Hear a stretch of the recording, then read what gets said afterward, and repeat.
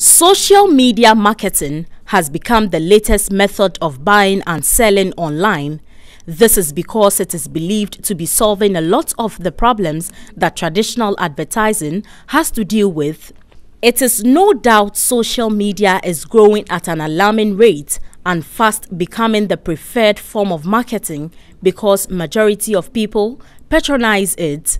Some items marketed on social media include dresses, slippers, bags, beads, gadgets, among others. It is done on the various social media platforms such as Facebook, Instagram, WhatsApp, among others. Lizzie Navrongo sells natural hair pomade. She told the news team she resorted to advertising her products on social media because Ghanaians these days have become too busy.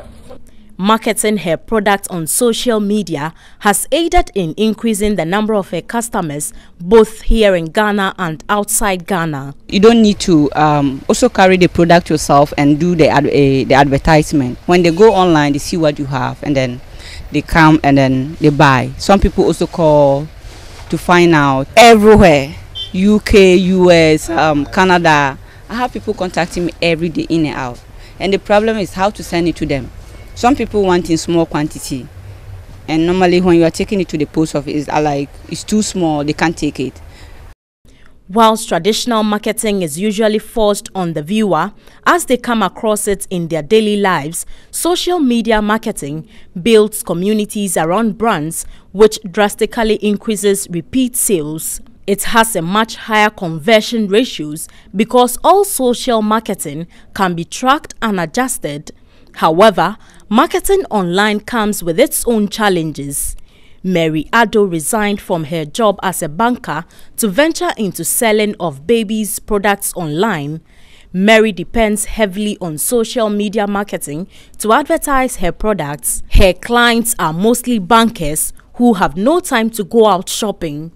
Her challenge with some clients mostly has to do with the issue of trust. From my observation, Facebook has been very, very responsive because most of the things I've sold since February have been through Facebook. The only challenge has been that people who don't know you feel that, okay, I can't send the payment before you send me. Example, I've had people buying stuff from Kumasi and Asankragwa, which is in the western region. They don't know me, but it has to be trust. So for some of them, I thought, okay, no worries. If you think you don't trust me, I send the stuff to you. When you see the thing, you just send my mobile money to me. For social media marketers, the more likes you have on social media business page, the more you are guaranteed brand awareness, which eventually will translate into money in your pocket.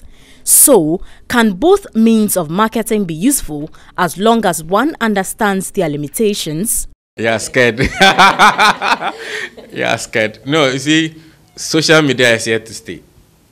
Seriously, if somebody tells you it's going to be a flash in the pan, what will happen is maybe a new platform will come which may be different from the one we're already using, which will be a better, it will give a better user experience. So traditional media advertising is going to die. Maximus Ametogo later outlined the strategies social media marketers can adopt to run their online business.